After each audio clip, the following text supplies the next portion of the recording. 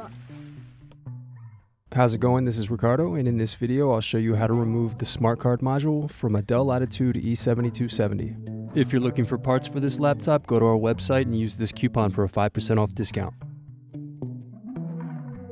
First unscrew, then remove bottom base.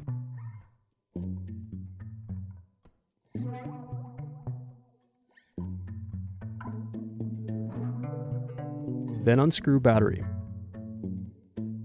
Now disconnect and remove battery. Now disconnect smart card module.